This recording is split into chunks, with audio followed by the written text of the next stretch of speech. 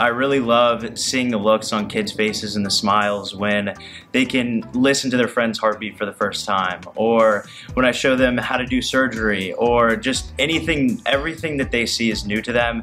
It's just so exciting, and after such a long day at school, they just want to unwind and just have a good time. As a parent and an educator, I really appreciate that the kids get to walk through these things and not just be lectured about it. I decided to work with Little Medical School because it helps with my communication skills. I like working at the Little Medical School because I love meeting all of my students. They are so interesting, they are so intelligent, and I feel that I'm teaching them, but they are also teaching me. They give you all of the materials that you need. They give you the location, they give you the number of kids, they give you the names of, they give you everything.